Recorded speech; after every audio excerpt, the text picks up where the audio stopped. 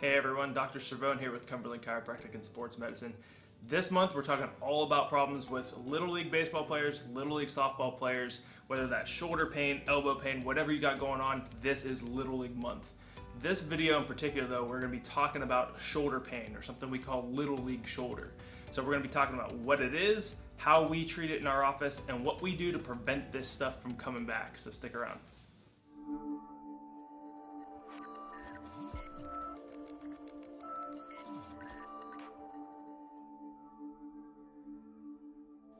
So we're talking about Little League shoulder today. What is the definition of Little League shoulder? Simply, it's just too much stress, abnormal stress on the shoulder of someone that's throwing a lot as a kid. So that could be a baseball pitcher, a quarterback, a softball player, anyone that's just doing a lot of throwing that's putting a lot of extra stress at the shoulder. So what we're looking for, and when we see it in our office, is we're usually seeing muscle strains, nerve entrapments, joint dysfunction in that shoulder, maybe even in the cervical spine or the low back that's contributing to this. But long term, this can become a bigger problem. So I'm going to kind of show you two pictures here. On this side, we have what a normal shoulder would look like in a teen. On this side, we see what happens long term with Little League shoulder. We can actually put so much stress on the shoulder that it will fracture the growth plate there, and that bone will separate from the end where that bone is growing.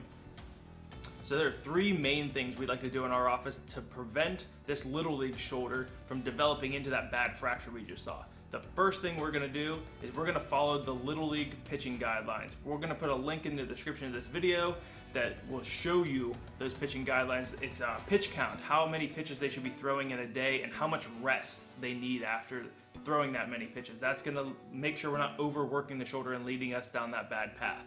The second thing we're going to do is stuff we do every single day in this office, and that's treat muscle and nerve pain. That's where a lot of this pain is coming from, is this overworked tissue at the shoulder that's starting to lead to some wear and tear, scar tissue buildup in there. And that might mean muscle adhesions, nerve entrapments, joint dysfunction in the shoulder. That's stuff we treat every single day in here. Okay, the last thing we're focused on is pitching mechanics. So really it comes down to two main things. Do I have the ability to do something, and can I do it with the appropriate timing? So when I'm talking about ability to do something, what are the two key things I'm looking for? Can I stabilize my core? Can I create enough intra-abdominal pressure here to create almost like a spring action? So when I go to pitch, I want to think of this as a coiled up spring. As I come back, that's what's going to propel me to throw that pitch forward. This is where all my power comes from, is here in my hips. Do I have the ability to stabilize the shoulder blade? So as I'm back, I can keep that shoulder locked down and keep it from kind of flopping around in bad positions that puts bad stress on that shoulder.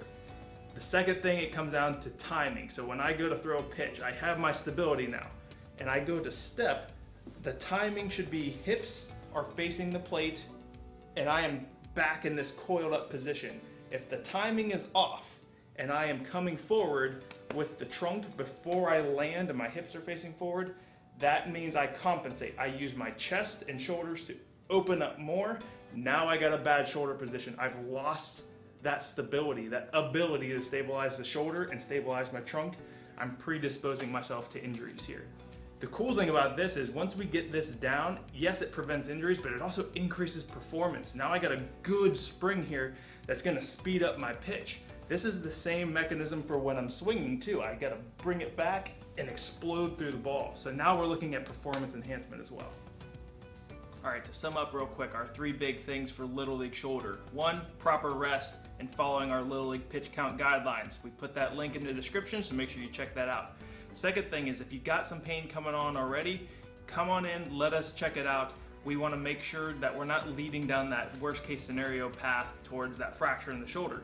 So that's what we do here. We're experts at treating muscle, nerve, and joint pain all over the body, not just in the spine. The third thing is looking at our pitch mechanics and our swing mechanics, making sure the shoulder, the spine, everything's in a good position and we're not overstressing any particular tissues. So if you got anything coming on, any worries, give us a call, come on in, let us check this out. This has been Dr. Cervone with Cumberland Chiropractic and Sports Medicine, where we get you better faster.